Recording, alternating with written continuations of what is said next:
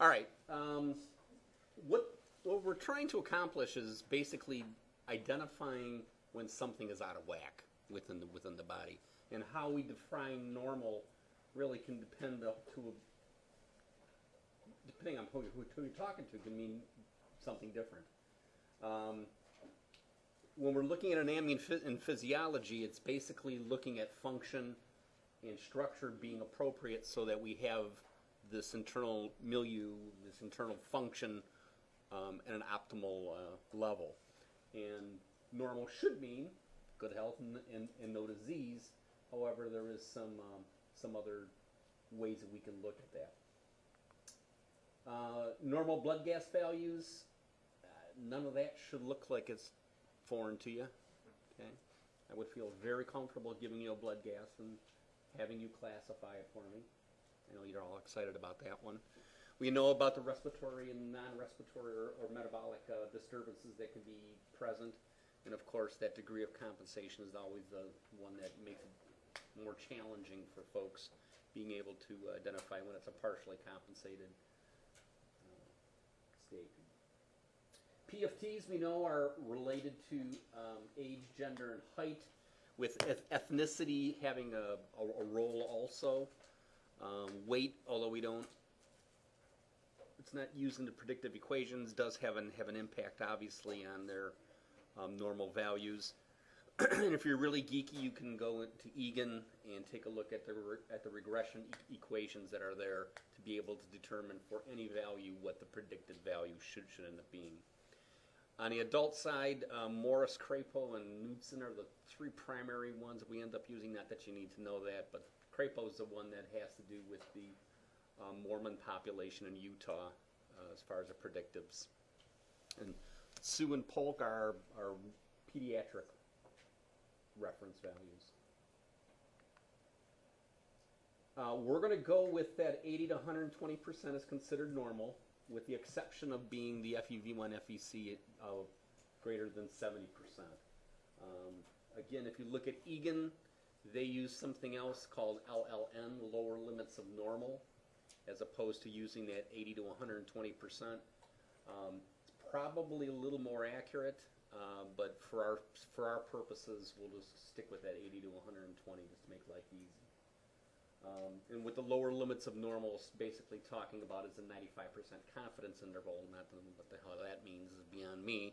But they're saying will allow someone who does not have a disease, will allow 5% of those people to be classified as having a disease rather than going the other route and someone having a disease but not being classified as such.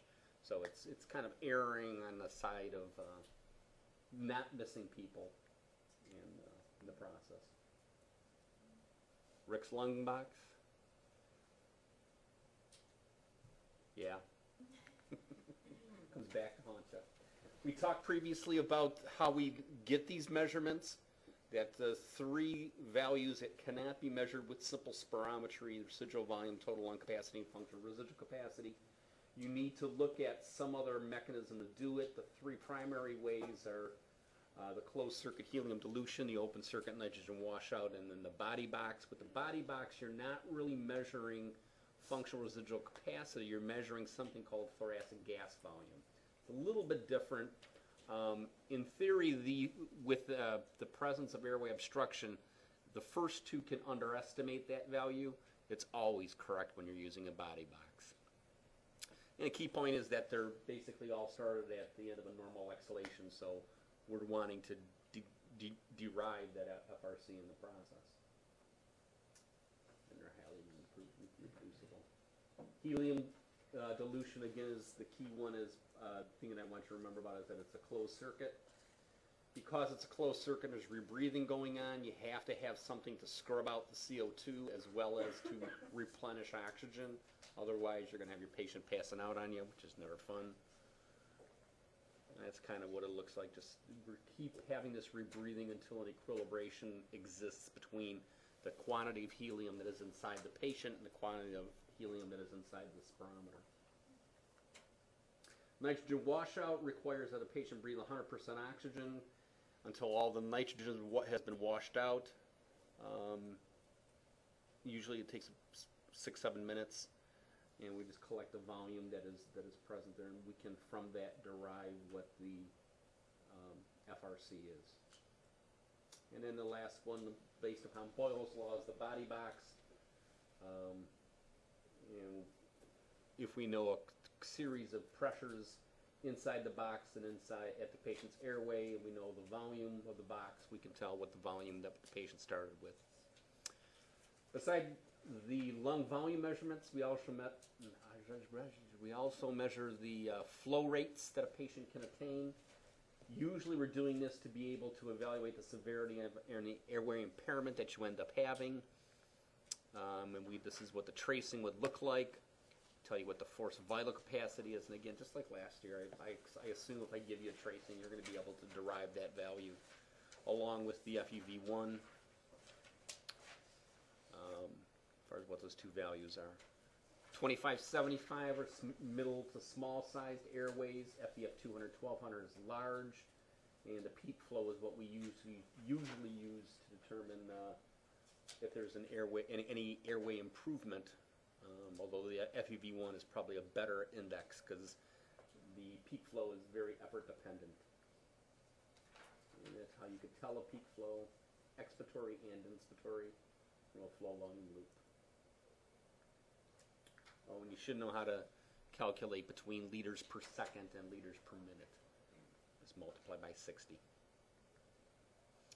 MVV we didn't talk a whole lot about, but it's basically a test that we do for 12 to 15 seconds, having somebody breathe as fast and as deep as they can. Faster, faster, deeper, deeper. And from that we extrapolate out what it would be in a minute's period of time. Flow volume loops, this is what a normal one would look like. You can see with restrictive, you have normal looking flow rates. The slope of this line is pretty much the same, but you would just basically have a reduction in lung volumes. With an obstructed airway disease, you end up having that scooping out pattern.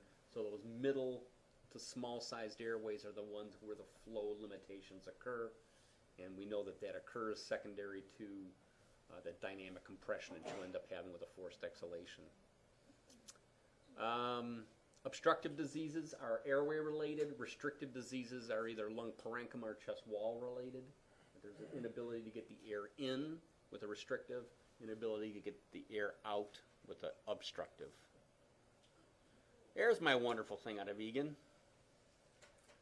I think my two-step process was a little bit easier.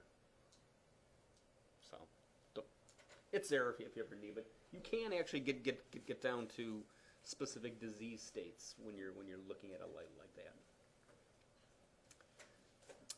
Obstructive diseases typically have that airflow limitation. That's the important component of it. Airway resistance would be increased.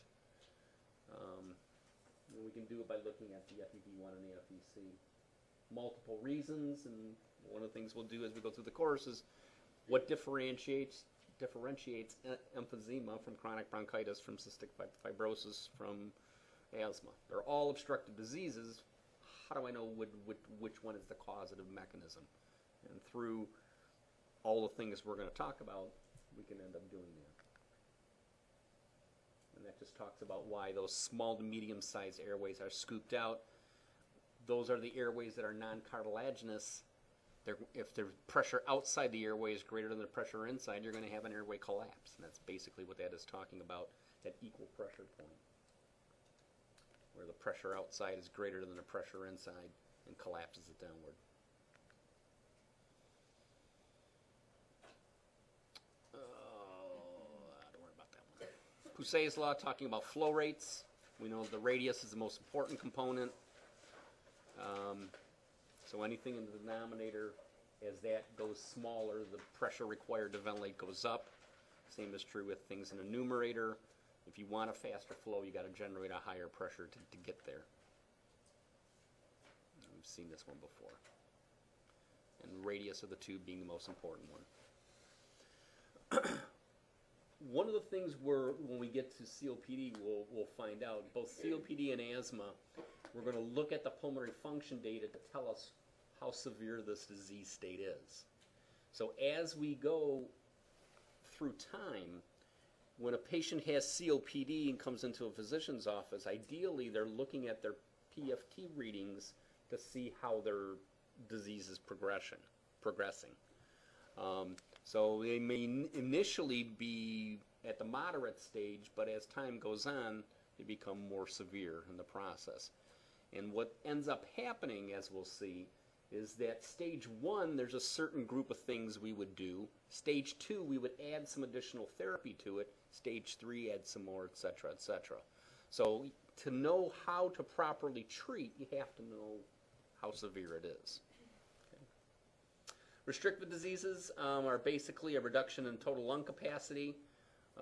Really, all lung volumes are reduced in the process. And this is where, again, we would look at, rather than the flow rates, because the flow rates are within normal limits, it's just that they can't get the air in to get it back out again. Measurement of compliance, we know, is the change in volume over change in pressure. When you have a reduction in compliance, it becomes much harder to move the same quantity of air as you had previously. And that's kind of what ends up happening as compliance falls, as in pulmonary fibrosis, ARDS, pneumonia, pneumothorax. The pressure required to get any amount of volume in goes up. And just for completeness purposes, emphysema, if you measure their compliance as a very high compliance, it's not that it's a good thing, no, because when you have a high compliance, you also have a low elastance, and that's the essence of what emphysema is. Yes, Laplace's law is talking about surface tension and why, as an alveolus becomes smaller, the surface tension is greater. Molecules want to bind together. Surfactant acts as the agent to counteract that and not allow the two of them to collapse down. It's just kind of looking at the obstructive versus the restrictive as compared to normal. Pre and post bronchodilator therapy. We're going to go with what the American Thoracic Society says, 12% improvement and 200 milliliters in either the FEV1 or the FVC. And again, that's the new minus old divided by old to get there. Diffusing capacity, normal is 25, but there are actually predicted values that you can get based upon age, height, and gender. And as diffusing capacity becomes more impaired, more mortality increases. So, bad thing. How it's done, we're not going to really get ourselves too wound up with for now. It's basically we have a small amount of carbon monoxide that we breathe in, have the patient take a breath hold. Carbon monoxide is very diffusible across the alveolar capillary membrane under normal conditions. Patient with diffusion impairment obviously would not have that amount diffusing across. And there's multiple reasons, but remember Fick's law talked about distance as the alveolar capillary membrane thickens, diffusion falls, and the other one is just lung volume itself. As I have a reduction in lung volume, I have less diffusing capacity. I think we talked about bronchial provocation, didn't we? A little bit? No? It's a nasty test. It's one where we purposely induce bronchospasm in a patient who has hyperactive airways. That's mean. But it's one way to diagnose. Patients who have symptoms of asthma but have a normal PFT, do they have asthma or do they have reactive airways? How do we know for sure? Well, we give them an agent like methacholine, which is a cholinergic agent, and what ends up happening is it stimulates bronchospasm. And we can, using a specific dose, we can identify at what point we trip them over into bronchospasm. And then, of course, we're nice and we give them some bronchodilator after so that they're healthy when they leave the pulmonary function lab. We'll find out more about that one. And there's also some exercise testing that we can do to evaluate severity of disease, where we're going to monitor not only their minute ventilation and their tidal volume and their respiratory rate and all that stuff, we're also going to measure their oxygen consumption and their CO2 production. So while they're on an exercise bike or on a treadmill or on for somebody who perhaps doesn't have legs or has a poor functioning legs, you can use an arm ergometer to generate an increase in workload and measure then how the body responds for it. Okay, good? Review? All right. Did you ever hear these things? That sounds like a Mary thing. Yeah. Anatomy, again, deals with structure. Physiology deals with processes and functions. We're going to deal with both of them. Pathology is basically the study of the nature and causes of disease. So how that structure changes leads to functional changes, leads to impairment of the cardiopulmonary system. The pathophysiology is basically how these processes are manifested through signs and symptoms that we end up being able to assess. Okay, so in the case of a pneumothorax or congestive heart failure, both will lead to a difficulty in breathing. The reasons why are obviously different in the process. Those clinical manifestations are we want to look at not only the signs and symptoms that you guys are all really good taking pulses and respiratory rates and listening for breath sounds, but also looking at laboratory data, chest x-rays, CAT scans, whatever else may be needed to be able to get it. And for every disease, there's an etiology, which is basically the cause. Okay, the presence of cancer can, part of the etiological origin of that is cigarette smoking. So it's basically what's the trigger that's causing this pathological change. And management, we want to get into management as far as how we're going to treat it. Are we going to give a bronchodilator? Are we going to put a chest tube in? What's the solution to how to fix it? How many people have ever heard of DRGs? Is that a relative term? Yeah, okay. It stands for Diagnosis Related Group, and every disorder or disease, I should say, has a DRG assigned to it, and it's based on the discharge diagnosis, but the problem is we're doing this concurrently when the patient's in the hospital. This is how hospitals get paid, okay? When, and I'll just take a easy example. Stacy comes in, she has appendicitis, she has an appendectomy done. The hospital is paid a flat fee for that service being provided. If she can get through the hospital stay, and let's say it's $1,500 is what the hospital gets paid, and the hospital can provide that care to her for $1,200, they make a $300 profit. If they get paid $1,500, but it costs the hospital $1,800, the hospital loses $300. Since most patients in a hospital are covered under Medicare, they being one of the largest payors involved, Medicare uses this DRG system. Well, the other private insurers have kind of figured out, it's probably a good way to end up paying people rather than paying on a fee-for-service basis. This started out in about the mid-'80s. So part of my career, we actually were working under a fee-for-service basis where the more you did, the more you made. And respiratory care departments were wonderful places to generate revenue because you just do more treatments. Hire more staff, do more treatments. You got a toenail that's infected, you need a breathing treatment. Come on over. Now it's exactly the opposite. Now we're a cost center. The less we do, the better for the hospital. But you need to do enough to treat the disease. So it's that fine balance that you end up having to strike between doing just enough to get the job done, get the patient discharged, and not having overall costs. There's a new twist to this that they just started, I believe it's in 2013, but if a patient is discharged and readmitted within 30 days, you don't get paid for that second admission. Oops. So all of a sudden, the management of patients with asthma or management of patients with emphysema and COPD, we're kind of important.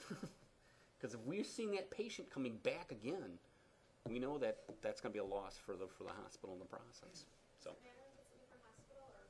I believe I believe it's all of them. Yeah, you just look at the payer, and that's right now just Medicare, but believe me, that'll the Blues will pick that up also at some point along the line. A lot of doctors they try to change the diagnosis when they come back in, so they can do the. Well, remember too, it's not the physician who necessarily gives the final diagnosis. That's done by the health information folks. So, go ahead. I was going to say, I wonder if it's the patient's fault that they're readmitted. Maybe they didn't follow up on the treatment correctly. Absolutely. Part of it is also, and hopefully when you get to that point in time, you sit down and you talk to patients. It's very interesting how little they know about their disease state. Gee, who could probably oh, wait a minute, that could be part of our job, is educating the patients on what goes on.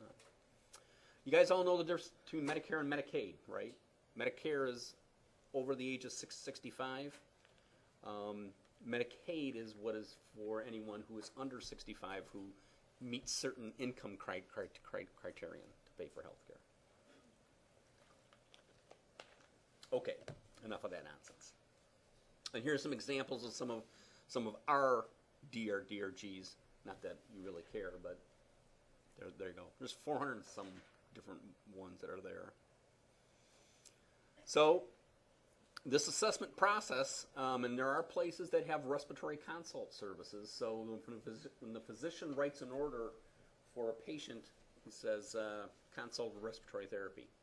And the respiratory therapist goes up and does an assessment of the patient, looks at the chart, looks at their H&P, looks at any diagnostic tests that might be there, does some patient interviewing, patient assessment, asking them what their primary complaint is, chief complaint, and then developing a protocol, or developing through the use of protocols, a treatment plan for that patient. A lot of physicians don't utilize that, which is unfortunate, because there are more times than I can tell you that something is ordered and it's the inappropriate thing to do. There could be better ways of doing the same exact ultimate goal. But through the process, then you use that, you develop a plan, you implement it, you evaluate it, and you revise it in the process. And I think, did Mary go through the SOAP process? When we do our case studies, that's how we're going to approach them, is putting that into practice. That's subjective data, the objective data. You can see the subjective are things that are patient feelings. Objective data are things that we actually measure.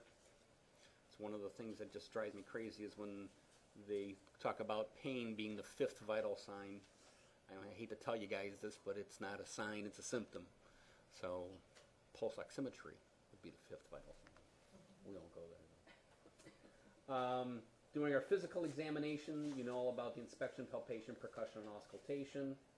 And inspection can be anything that we observe related to the patient, and things that would include data that's derived from an interview or their vital signs.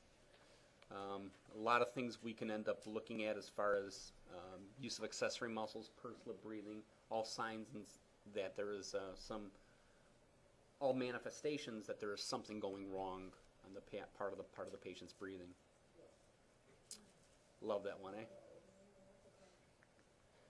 And you can see some peripheral clubbing there. And when you get to your pediatric rotation, hopefully you'll be able to see some folks that have some of this pronounced clubbing. Pedal edema, swelling of the.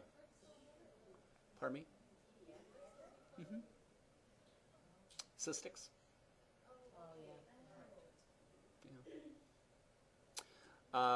Yeah, nasty. Palpation then is basically anything that you do that you assess when you touch the patient in some fashion, including things like looking for the position of the trachea, use of muscle, movement, tactile and vocal fremitus, and looking for symmetry of ventilation there.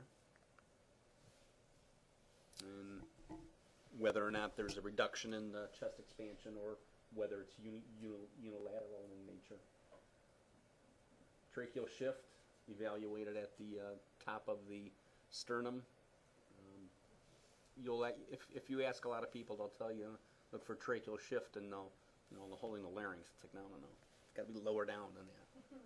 So really, the best place to look is right at the operculum, which is the opening into the thoracic cavity. There's some disease states where the trachea will shift away from the affected side, somewhere it'll shift towards, and I think Mary probably talked a little bit about that when she talked about tracheal shift. Fremitus is basically feeling the chest for vibrations, and the fact that in the presence of some areas that are consolidated, that the sound transmission will not happen. Can also have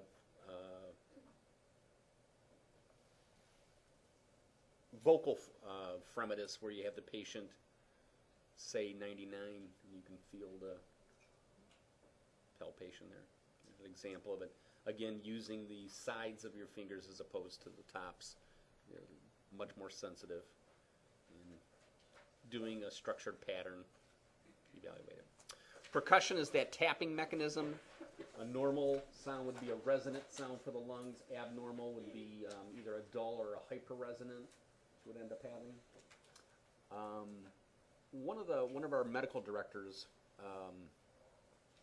and they were nice enough to, and they still are nice enough, to have the students spend a day in their office, because it's not often that a respiratory therapist see healthy people. we see them when they're sick, not when they're coming in for a well visit checkup. But he was an exquisite diagnostician, and he's one of the few people that I know that routinely did something like percussion to evaluate position of the diaphragm, and picked up on patients that had diaphragmatic paralysis on one of the hemi diaphragms. But you guys know how to end up doing percussion, right? Normal would be that resonant sound, dull with consolidation, and hyperresonant when there's trapped gas. And then auscultations, again, we know the different types of breath sounds depending upon the location. A bronchial breath sound would be appropriate over the main stem bronchi, but would be totally inappropriate over the peripheral lung fields. And there's all kind of adventitious breath sounds that maybe we'll bring in some audio tapes and you can, no, I'm just kidding. That'd be awful, painful. But same idea as far as assessment. And relating that to the different lung segments that are involved. So I can determine if I'm hearing crackles over a particular location, what lung segment would that be associated with. Normal sounds are vesicular. Bronchial, when you have a collapse around that tube, so I'm hearing a bronchial breath sounds, that means there's some consolidation in that area. Diminishes what you would end up having when you have a lot of air trapping. And we know about wheezing through a small area. And one of my favorites, whispering petrology, where the patient whispers and if you hear it very clear, that means there's a sound of area of consolidation over that area.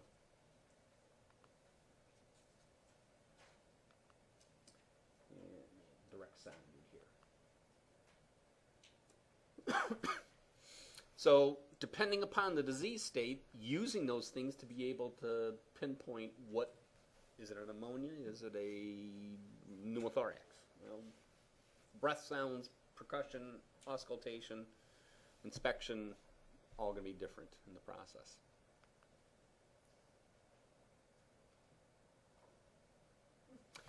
Okay, I think this is where we stop.